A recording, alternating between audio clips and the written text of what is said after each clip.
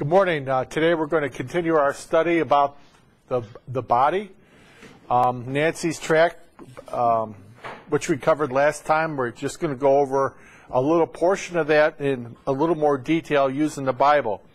And to remind you from last week, she says, and it is true, we are a trichotomy. The Lord designed it that way. We are made in His image and likeness. He is the Father, Son, and Spirit. We are the body, soul, and spirit. However, only 1/3 dies. What about the other 2/3? 1/3 is mortal, and the other 2/3 are immortal. Why is all the emphasis on the part that perishes? Compare this to food. We discard the outer layer, the shell, the peel, the skin, and protect the insides. It's what's inside that is important, the orange, not the peel, the egg, not the shell. Why do we treat ourselves differently? Our Heavenly Father, we thank you for the saint and the years we had of her and her wisdom she received from the Scripture. We pray for their family, and we know that there is a loss there. And as we turn to the Scripture, we can find comfort here. In the Lord's name we pray. Amen. So take your Bibles and turn with me to 1 Thessalonians 4:13. 1 Thessalonians 4:13. And remember what Paul says in Philippians 1, verse 21. He says, For to live is Christ, to die is gain. Capital G-A-I-N-E. Not that in the Scripture, little word we just passed by. But how can dying be gain in this culture we live in today? Everything today is how to expand your life, how to live better, how to eat your omega-3s and fish oils and all this stuff, and what's the latest Dr. Oz thing to lose weight and prolong life, and visceral fat is bad around men, and if you have a waist size bigger than 36, you're going to be dead, dead, dead. All this emphasis.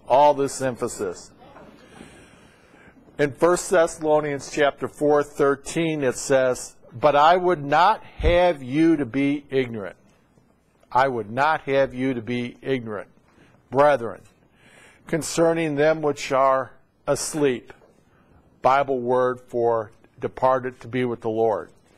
And it says that ye sorrow not, even as others which have no hope. The only thing about a saint departing to be with the Lord is the hole she leaves when she leaves. Now in 1 Corinthians 15:26, it says, the last enemy. What is your last enemy?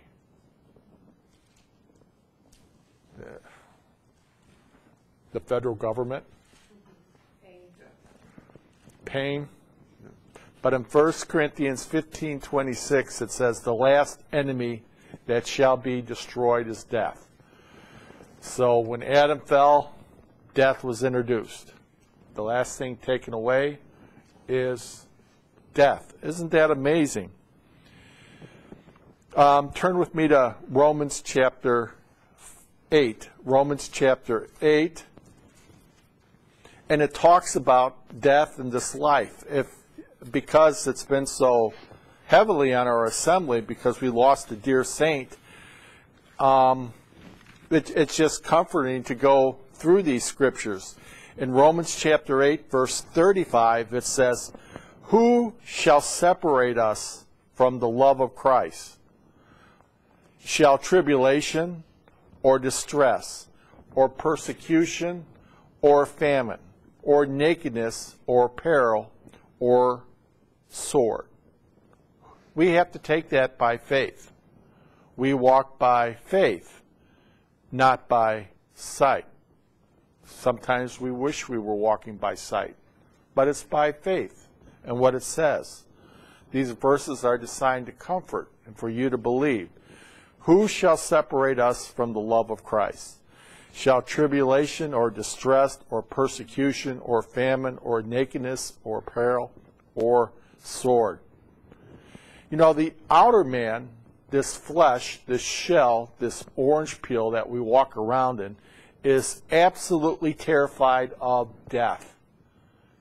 But for some reason, when people drive down on the Kennedy and surrounding themselves in this thing called an automobile, death seems to be not a factor as they're weaving down on snowy roads.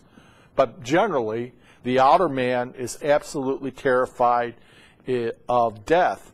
But if you look down at verse 38 of the same book, Romans 8:38, it says, I am persuaded that neither death, nor life, nor angels, nor principalities, nor powers, nor things present or things to come will separate us from the love of Christ. No one wants to die. Death will be destroyed. Nothing can separate you from the love of Christ. And death, since the fall, the Bible is not concentrating on the part that perishes. It never has. The love of the Lord Jesus Christ continues through us, through His Word. Now, in the Bible, people have died and rose again from the dead. The Lord Jesus Christ died and rose again from the dead. A very important part of our gospel. And we know who was the first one that rose from the dead in the Bible? That sorcerer brought who up? Samuel. And told Saul, you're going to die. You're going to be with me. And then how about the boat swallowed by the whale? Jonah. He died again. 3 days he died, but he eventually died again. Haven't heard from him since, right? After he died the second time. And the Old Testament, the New Testament, what about the centurion's daughter? Didn't he rise from the dead? Never heard from them again. How about Lazarus? Come forth. What happened to him? Did he die again? He died again. How about when Paul was long-winded preaching? How about that boy in the rafters? Well, fell out of the window, down, and died. And Paul raised him from the dead. What happened to him? He died again. What about the Lord Jesus Christ? Did he die again? No. No. And it's a very important stamp on our hope because he rose again from the dead and was seen among many witnesses. Has anyone seen Buddha lately? I've seen some statues in some gas stations. How about Muhammad? How about Confucius? Anyone seen Joseph Smith running around? How about Lee Ron Hubbard? Sign. No hope. Our hope is based on someone that actually rose from the dead and stayed alive. Let's look at that gain again in Philippians chapter 1. Again, our gospel is based on a hope that we will raise again from the dead, because the outward man will perish and die. So in Philippians chapter 1, verse 21, I quoted it at the beginning. It says, "For me to live is Christ, and to die is gain." Exact opposite of our culture today. "But if I live in the flesh, this is the fruit of my labor. Yet what I shall choose I want not, for I am in a straits between two, having a desire to depart and to be with Christ, which is," how much better? Far better. "Nevertheless, to abide in the flesh is more needful for you." More needful for you. And what's that word? Betwixt? Straight? I always think of that thing below Spain, when the two isles, there's that little rock of Gibraltar going through. I want to depart to be with Christ. It's more needful to stay here, to be with you, to edify you, and to carry on the desires of Christ. That's the way he designed it, to stay in this present evil world and be an ambassador for him while we're walking on the planet. And yes, we can enjoy the Blackhawks' 17th victory. And tonight will be number 18.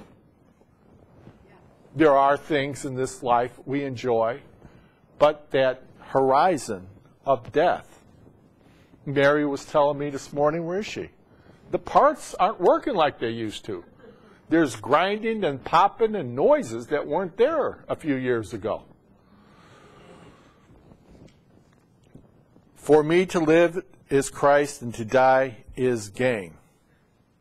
But if I live in the flesh, this is the fruit of my labor. Yet what I shall choose I want not, for I am in a strait between two, having a desire to depart. So where does the believer go? If you read the verse, it says to depart and be what? With Christ, which is far better. Do you cease to exist? No. Do you live in unconsciousness? No.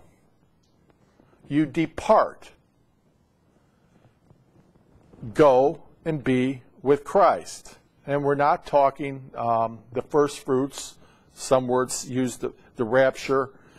He is talking about death, always bearing about in his body the death of the Lord Jesus Christ while on this planet. Your death of your body. The Old Testament says 70. How many years is that? 70. And then it says by reason of strength, you might get more, but they will be in what? Misery. How many have parents that made it in their 80s? Wasn't, for most, it wasn't that pleasant of a time because your desires that can't go. I remember just this week I was picking up a 26-pound bar, putting it over my head 30 times. I remember 5 years ago I was grabbing 2 of them. What happened? Well, you're out of shape. No, I'm old, losing strength. Losing strength.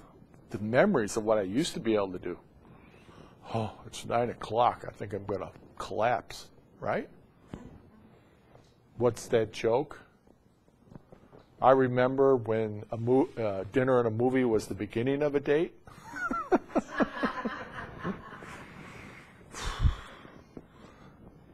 So we're dying. This outward flesh is departing. And the verse is talking about death.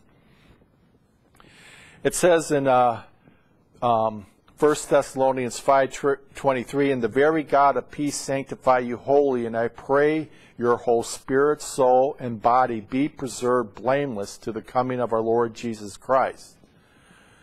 We need to live like the occurrence of first fruits is going to occur, is what the verse is encouraging us to do, and not to despair whatever condition we are on the planet. And if you go the other route, what's tonight? Big night in what Sin City? Academy Awards. They're all spend gazillions of dollars on dresses and makeup and lifts and tucks and all this stuff to look good. And Mark 8:36 says, and you won't hear this verse tonight, for what shall it profit a man if he shall gain the whole world and lose his own soul? No profit in it down here, that stuff, that Oscar.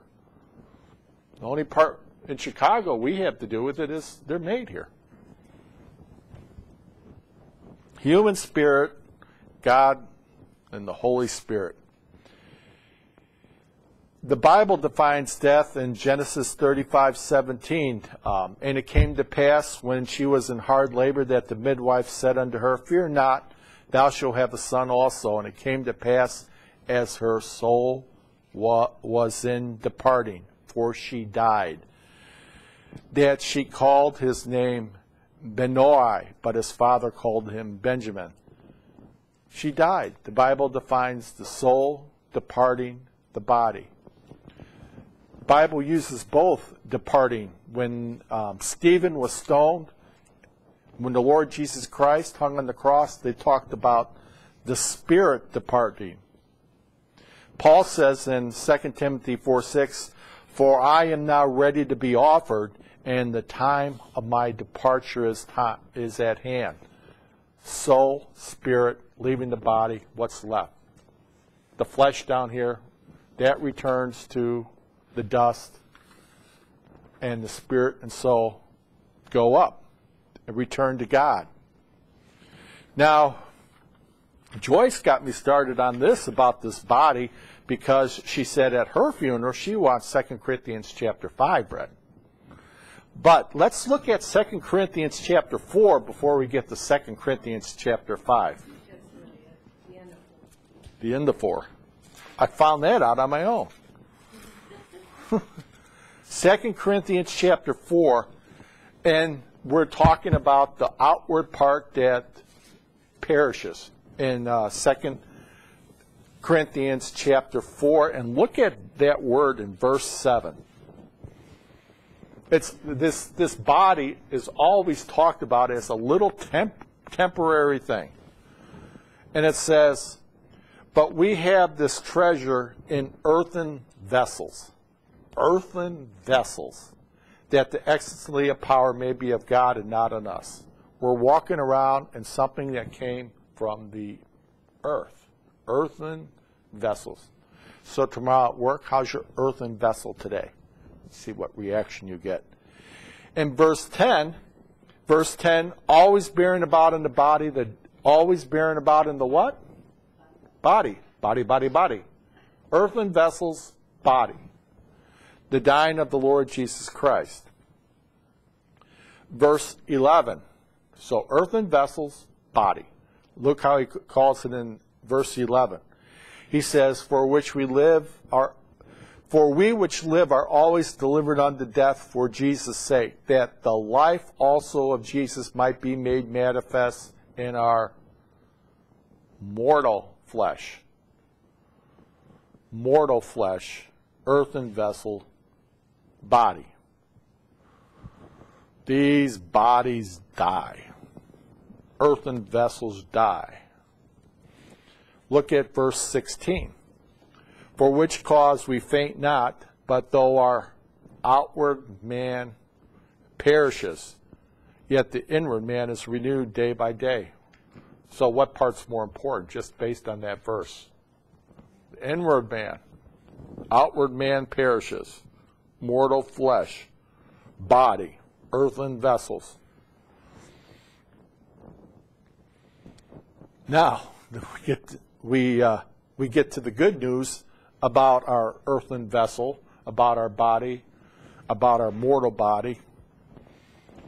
It says in verse 1, For we know that if our earthly house, another adjective to describe this outward shell that we carry around our soul and spirit, our earthly houses of this tabernacle were dissolved, we have a building of God, and house not made with hands, eternal in the heavens. Verse 2 of 2 Corinthians chapter 5. For in this we groan earnestly, desire to be clothed upon with our house which is from heaven. Nature teaches that. What's that snake that sheds his skin? A lot do, but the one that's the most graphic, look it up on YouTube, look at the python. Getting brand new skin. I want a glorified body from the heavens. But the point is, we get a new body. A new body. And it says, we groan, we earnestly desire. That's both the departed and us down here. Wouldn't you love the first fruits to occur today? New body.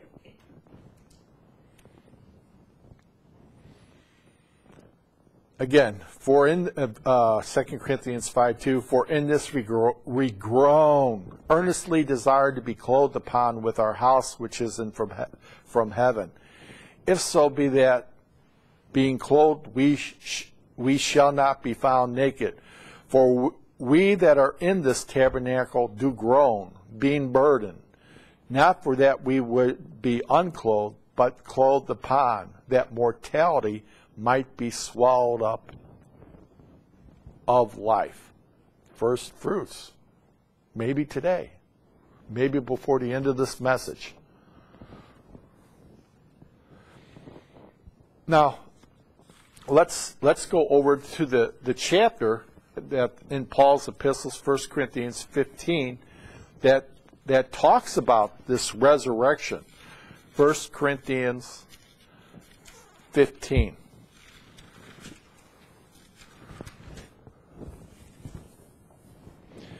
It says in 1 Corinthians chapter 15, and please look at verse 51. Behold, I show you a mystery. We shall not all sleep, but we shall all be changed in the moment, in the twinkling of an eye, at the last trump. So how many trumps are there? If there's a last trump, there's got to be at least the first trump.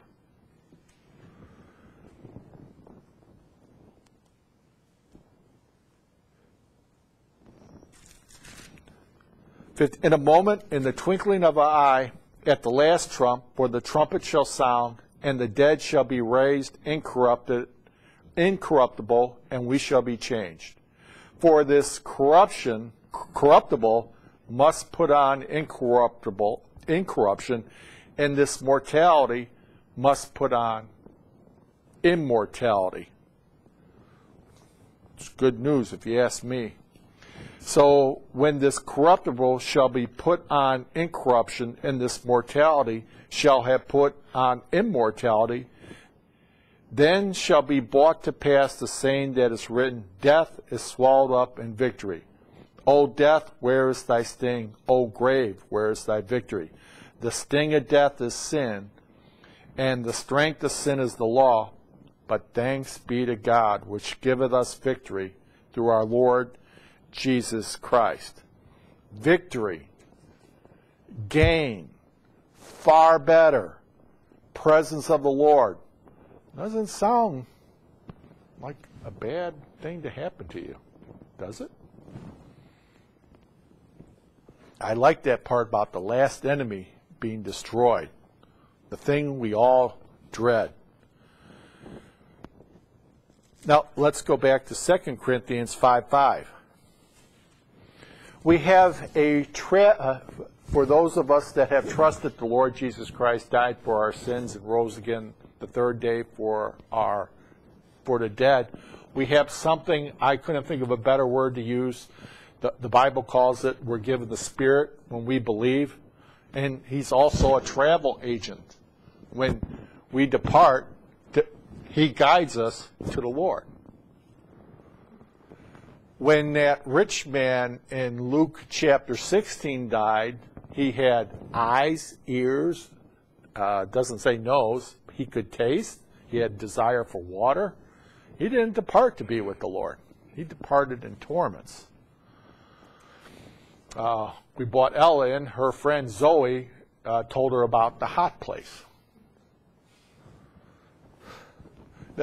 Our message isn't about the hot place. Our message today is about being comforted because the saint has departed to be with the Lord. Shouldn't be sad for us. We should be what? Rejoicing for her. Stephanie has a cousin that's going on a cruise. We should go and, oh, I guess you can't rejoice on a cruise anymore. She's going on an Alaska cruise. We rejoice for her. That I can't use cruise as something you would aspire to go to for a great vacation anymore, I guess. When it says these vile bodies, I bet you could give a good gospel there on that cruise right now, because 4,300 people lived through the stench of these vile bodies. Got a little off track. 2 Corinthians 5:5, it says, now, he that wrought us for the same self thing is God, who who also has given unto us the earnest of the Spirit. It says that in Ephesians chapter 1, verse 13, this travel agent, I call it, one of the jobs he does is to make sure the believer, something given by God, that when you trust the Lord Jesus Christ died for all your sins, and you're placing your faith in that as the reason you're not going to the hot place, you get this travel agency, and you might afterwards not believe, but he's going to take you to the presence of the Lord. That Spirit that is given to us. I find that fascinating, that one of his jobs is to make sure you go to the presence of the Lord. Now, we talked about, some people in the Bible that died and rose again. The only one that didn't pull someone out of the grave was in 2 Corinthians chapter 12, verse 4. What happened? The Apostle Paul went into a city, and there was the organizations of the priests of Jupiter. I'm embellishing the story a little bit, but I think this could have happened. The circle of the priests of Jupiter were making a fortune getting people to buy idols to worship the god of Jupiter. Now here comes Paul and says, that is a bunch of, you need to trust in the living God. So what did the organizations of the chief of Jupiter do? Oh, this is a horrible thing. We need to find a new way to make a living. No, let's kill that guy. So they managed to corrupt politicians. Imagine that. Have a real quick mock trial Paul, surround him, sentence him to death, stone him, say, now, we're done stoning him. They told the people that were with him, take his body and get out of our city. And they dragged Paul's dead carcass out, and he didn't stay dead. And he recounts that thing, he says, in 2 Corinthians chapter 12, verse 4, how that he was caught up into paradise. So Paul went to paradise. And our pastor made a good point when he studied this thing out. After Paul was caught up into paradise, he never feared death again. And his disciples and his apostles and his friends would sometimes have to physically grab the guy and go, you're getting out of here because they're going to kill you. And Paul says, big deal, who cares? Isn't that a state we want to be in for our Lord Jesus Christ as an ambassador of on this planet to a lost world? Caught up into paradise. Taste of glory. But we're reading about it here. Almost as good. Now, let's close with one more passage, 1 Thessalonians chapter 4.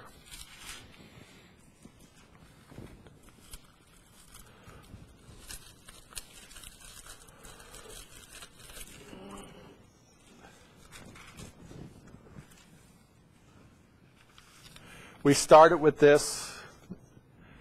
It says in verse 13, but I would not have you to be ignorant, brother, concerning them which are asleep, that ye sorrow not, even as the others which have no hope. Those that don't place in this dispensation their trust in the Lord Jesus Christ as a full payment for their sins have no hope. Nancy, we know, had hope.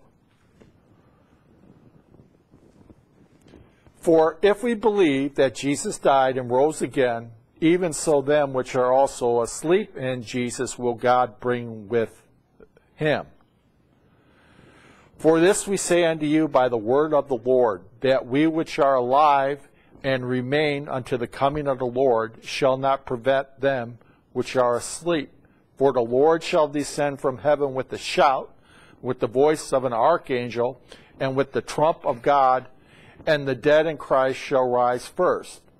Then we which are alive and remain shall be caught up together with the Lord in the clouds, to meet the Lord in the air, and so shall we ever be with the Lord. What's all that mean? How many studied economics? Last in, first out, LIFO. This is first in, the dead in Christ shall rise first. First out. So it goes shout, trump, dead in Christ shall rise. They'll get their bodies before we do. And then last trump, it says in Corinthians, we'll get our bodies and we'll be together forever with the Lord. That's the progression. And while you're with the Lord, like Nancy is, what is your earnest desire? Because you're alive. Your earnest desire is to be clothed upon with your new body. And so we end with the last verse in 1 Corinthians chapter 4. It says, wherefore comfort one another with these words. When you're going someplace, don't you, and you've never been there before, don't you like to, the more you plan, the more you go to the library, the more you look, don't you feel more comfortable? Why is death any different? Don't you want to know what's going to happen? Okay, we'll pick that up next time.